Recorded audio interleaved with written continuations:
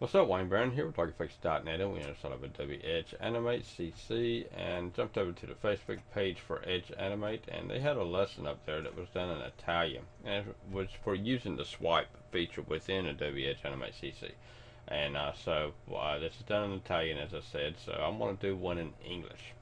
So let's go ahead and jump into it. Let's create a new composition, and let's set this at 400. That way it's a 400 by 400.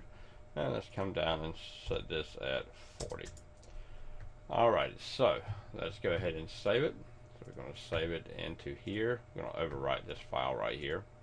And so now it's going to pick up on our images. Get rid of the paint on. Alright, so now let's go ahead and drag our images on.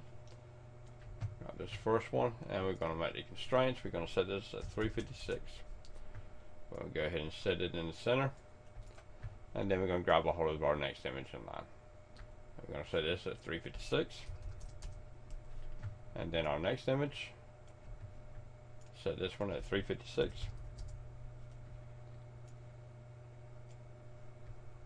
Next one, oops,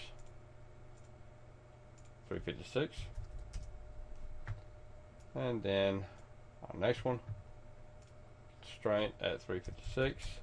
And then we are actually going to copy our first image, which is Command or Control C, and then we're going to paste it, Command or Control V. Okay, so we're just going to make sure that we've got some distance between each one of our images,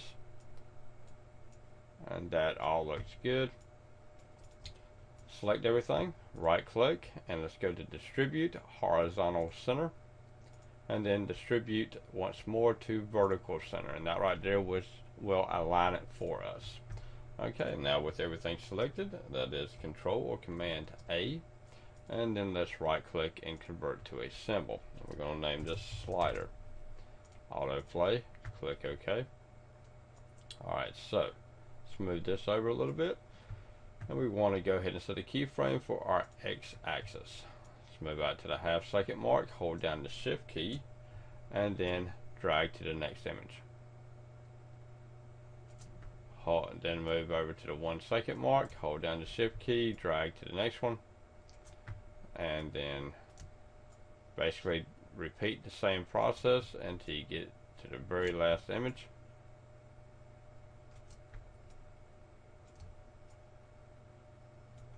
Okay, so now we're going to go all the way back to the beginning of it. We're going to hit Control T to bring open our command. We're going to hit stop, bring open our triggers, and then we're going to do that for each image. We're going to stop at each image.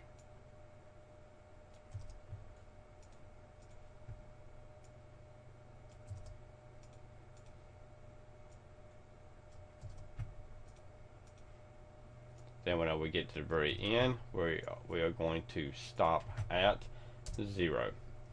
And what that's going to do is that is actually going to run the image back, or run the playhead back to the beginning. And so let's go ahead and stop. Get rid of the paint on. Don't know why it's doing that. It's really annoying. Okay, and the last thing that we want to do is we want to come over here to our slider, click on Open Actions, come down to swipe left or swipe right, depending on which one that you want to do. We're going to do swipe left because we got all of our images coming in from the right to the left. So we're going to come over here and we're going to do play, and then it's automatically going to play it. So now we're just going to hit Control Enter, let it load for a second. Come over here, do a gentle swipe for each one of our images.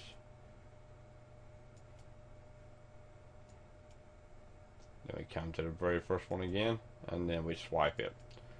Okay, well that's it. So I appreciate the lesson there, Favor 04, and alright, Wayne Barron here with DarkFix.net. Y'all have a rocking time now. Bye bye.